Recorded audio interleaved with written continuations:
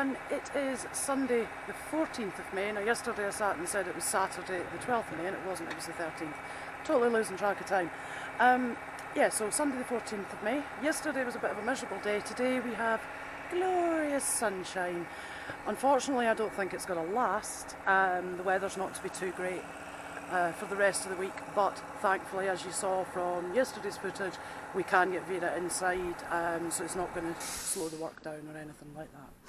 So I just thought I would update you on where I am now. I've already been working probably for about an hour or so. Yesterday I managed to get the two front doors, the two front wings and the bonnet all sanded back, primed, ready for spraying. We're going to spray primer it first, hopefully, depending on weather. The spray primer will pick up any little bits that we've sort of missed out, and then we will put we'll paint on top of that. Again, hopefully spraying, but if not, we're going to roller it.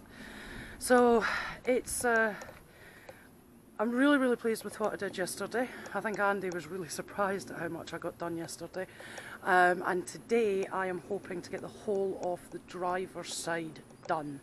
It is a lot of van, but it's a lot of flat panels, so hopefully that means it's going to be fairly quick, she says.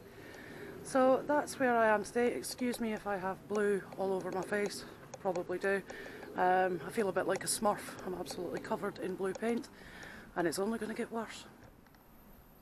So I wanted to do a little bit of a how-to video on flattening out, sanding back the paintwork ready for painting, whether it's going to be spraying or whether it's going to be rollering or whatever it is. But if you're going to do the job yourself, it is handy to know what you're doing.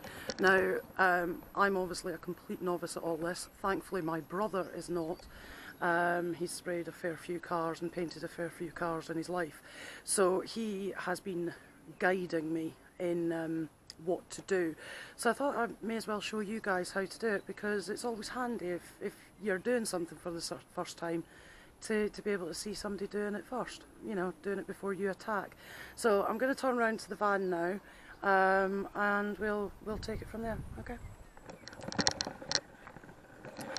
So I'm really hoping you can see this. It is a beautiful sunny day, so I'm hoping it's going to pick this up. Now basically this morning, this front panel here is the panel I've been focusing on, and I don't know, if I stand like this, I think you can actually see the difference between this panel here, which I haven't sanded yet, compared to this panel here, which is matte.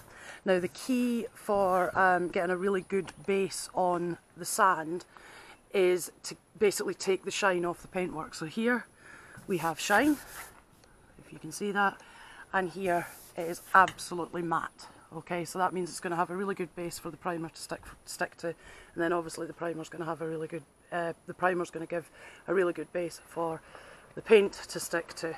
Now, prior to me doing all the sanding, obviously if you've been watching our previous videos, you will have seen us grinding out the rust spots, treating it with phosphoric acid to basically kill the rust off, and then slapping on some lovely grey primer with a paintbrush. We did put it on fairly thick because it does act as a little bit of a filler in its own right. So it's really messy and chunky and nasty. And if you look over here, these bits are where there was filler, but it's all been sanded back down, so the not filler, primer. So it's you have to get it back so that it's lovely and smooth, and that's all really nice and smooth. Now, as you've seen before, we are extremely lucky. We do have one of these bad boys, which is a DA sander, which is controlled from, well, it's controlled, let me grab it, it's controlled here.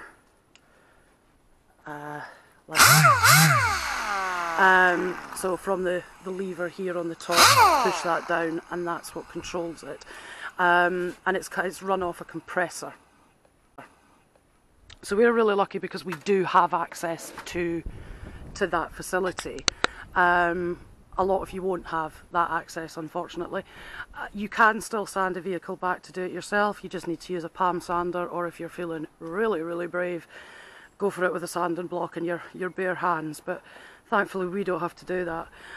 What we are having to do though is after we've used the discs up, because the discs are just Velcro, and if I show you this here, now you'll see that this disc has obviously been used, but they're not dead yet, and they're absolutely brilliant just for getting into all these little nooks and crannies like this that the grinder, or not the grinder, the sander can't get to. So absolutely brilliant. Don't throw them away, use them for the nooks and crannies. Okay, and you can see all the sand, all the sawdust, not sawdust, I'm not talking very well today, am I? All the paint dust coming off there. So, just so that you can see it, because this is obviously a part that I've already done, I'm going to take this little part here. I don't know if you can see on this, but we have got the remnants of stickers. So it's where the previous owners, it says BITS, which I think is British Industrial Tyre Services, but I'm not sure. But it's where the stickers have come off and the paintwork has faded compared to what was behind. We have to get rid of this these letters, simply because if we don't, even though we're going to paint over the top of it, it's going to come through, you're still going to see it.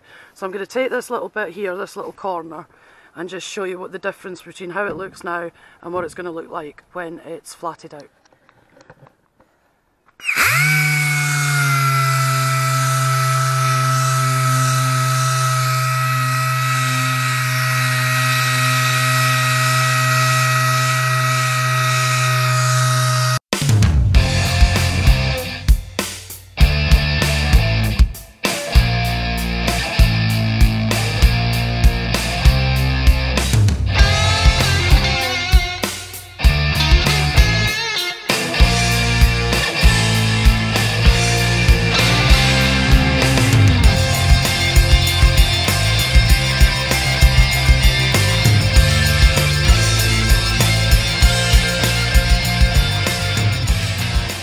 Right, so as I said in the last little bit, I was going to do just this corner so that you could see the difference, which I really hope you can. I've basically done to about there, and just here you can see the outline of the letter that there was here, but here it's all gone, and you can see how matte it is. And then you can also see here where, not obviously all the filler because I haven't gone all over it, but this little part of filler here is now all nice and smooth and in line with the paint. But this little spot here has actually gone back to the bare metal, but we have a solution for this, so I'm just going to show you what to do. Excuse me while I wander over here. We have this lovely stuff here, which is just a primer, basically a grey primer, and all we do, and you have to do it, I'll just show you just over here, is just like that, because otherwise you end up with basically runs of primer, and you don't want that. So this little spot right here, done, covered. This stuff dries really, really quickly as well. It only takes a few minutes for it to dry and then it's good to go. But it's important to obviously put primer over any bare metal that you come to, and don't be afraid if you do come onto bare metal, because you've got the primer to sort it out. So there you go. I hope that's helped in some way, whether you've got a DA sander, a palm sander, or a bit of wood with some sandpaper over the top of it. It can be done. If I can do it, anybody can. So very quickly, end of day 2. It's getting on for 9 o'clock. I'm absolutely buggered. Had another really good day at it. I have got pretty much all of the driver's side done, but I'm going to call it a night. I'm sore, my forearms are aching and I look like a smurf. I just need to get my boots off and put my feet up, I think. I might even have a shower. Wouldn't that be a treat? So I'll just show you quickly what she's looking like at the moment, and then I'll see you tomorrow.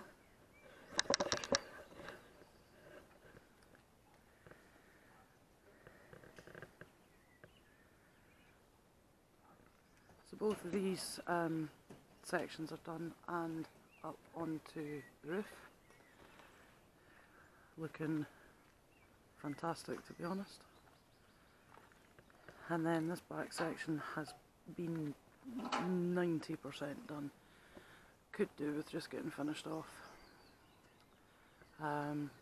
But the majority of it is sanded back. It's just some of it here that's still a bit rough, so need to go over all that in the morning.